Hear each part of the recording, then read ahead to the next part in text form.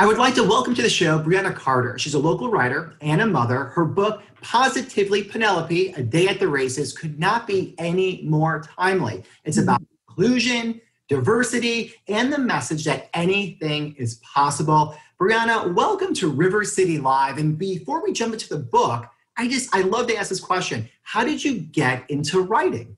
Hi, Mark. Thank you so much for having me today. I really appreciate it. I think I've been a writer my entire life. I started writing poetry at a young age. I've always been into theater and music. And I graduated at the worst possible time during the economic crash. And I found myself bartending and waiting tables to, get through as many people do. And I kind of lost my dream of writing along the way. And by a chance in happening, I lost my job. I was having kind of like an existential crisis of what to do. What does this mean? And I ended up meeting my now husband and didn't like him at the time. But anyway, started taking notes for Penelope, as I like to refer to the book as. And been about a 4-year process, went back into hospitality, managing restaurants to, pay my bills. And when I finally was ready to take the plunge and begin writing full time, I found out I was pregnant. Wasn't supposed to be able to have kids, so that was cool. And I just kind of took it in stride. So Penny's my baby. She's been about 4 years in the making. And I am so excited to be able to share her with the world today. And let's talk about the message and the inspiration, because really the theme, diversity, inclusion, and judging by the cover, and the main character, Penelope. So let's talk about that. Where do these ideas come from? Oh, man. Well, Penny is, I think, a really cool character. I think that she embodies a lot of the struggles that every person struggles with every day, especially as we're growing up and getting into adolescence. And I also think that in terms of her inspiration for me and why it was important to put a character in a wheelchair was for 2 reasons. There's somebody really near and dear to my heart that was diagnosed with multiple sclerosis 5 years ago. So seeing his journey and how he manages this and the toll that it takes on your physical well-being is, very heartfelt for me. And it's something that could ultimately put him in a wheelchair. And then a big inspiration was one of my best friends. Her sister has been wheelchair bound pretty much her entire life, but it's never really held her back. She's gotten married. She goes on vacations. She's driving cars. And I just think it was really important for me to put that story onto paper because I found her so inspiring, reflecting back on my own journey with losing my job and feeling like the world was coming down on me. I still had all my faculties about me. And here was this incredible woman that was going through life and had this obstacle placed in front of her and never slowed her down. And I just thought that was really important to put into words.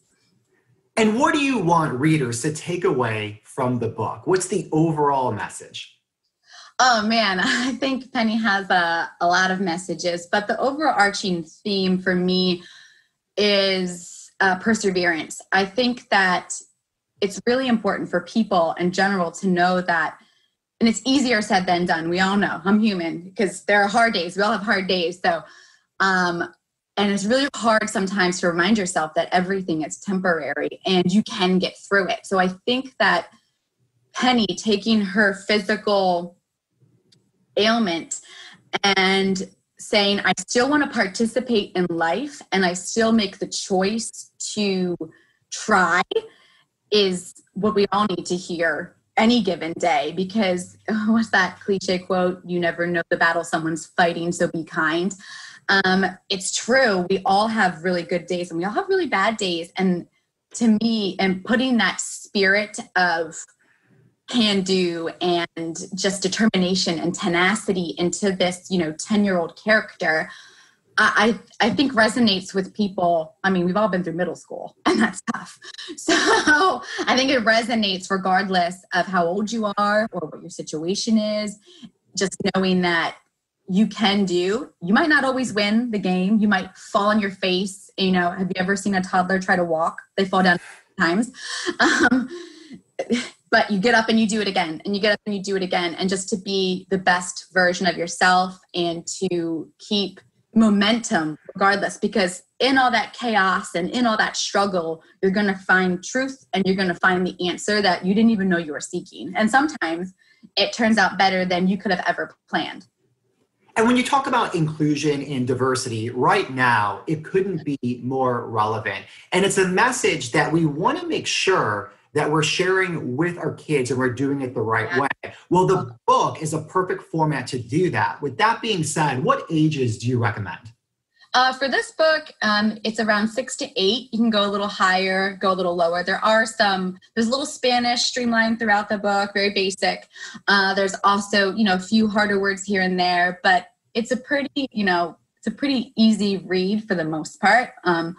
But to me personally, I think everybody should read it. So. Well, Brianna, thank you so much for all your time, your information, and inspiring people out there. If people would like to learn more about you and your book, how can they do that? You can visit Penelope at positivelypenelope.com.